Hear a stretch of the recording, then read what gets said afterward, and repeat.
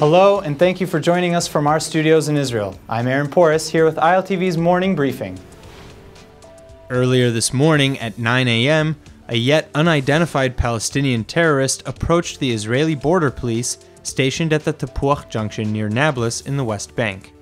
When called upon to stop and self-identify, the terrorist did not respond, but continued walking towards the combat soldiers. At one point, the suspect, a roughly 20-year-old resident of Tulkarem, pulled out a knife and began to run towards the IDF border police. The defense forces promptly shot the terrorist dead at the scene, and there were no other reported injuries. A proposed bill to muffle the loudspeakers used during muezzin calls to prayer has now allegedly been personally delayed by Prime Minister Benjamin Netanyahu.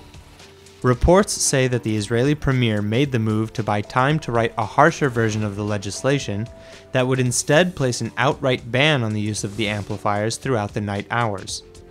The new language in the bill would also impose a fine for each individual infringement, ranging from 5,000 to 10,000 shekels, or up to nearly $2,600.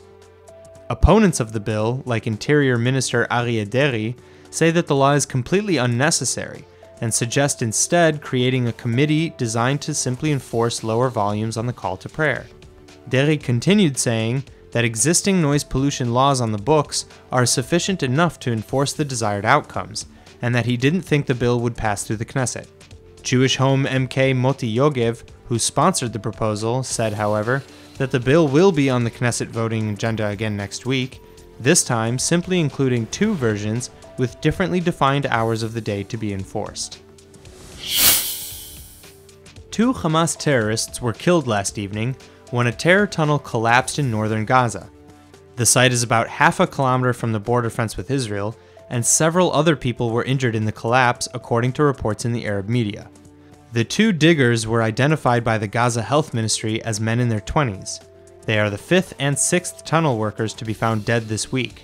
According to Army Radio, Hamas confirmed the deaths and said that they lost their lives during a so-called mission of holy jihad. Hamas, an internationally recognized terror organization, is currently trying to rebuild its vast underground tunnel network that was decimated in the 2014 war in Gaza between Hamas and Israel. More than a dozen have reportedly died over the last year during attempts to reconstruct the tunnels. The tunnels are designed to store weapons and to infiltrate Israel to carry out murderous attacks. The so-called settlement bill, designed to legalize thousands of settler homes built on private Palestinian land in the West Bank, was approved in its first reading late last night following a 5-hour Knesset debate.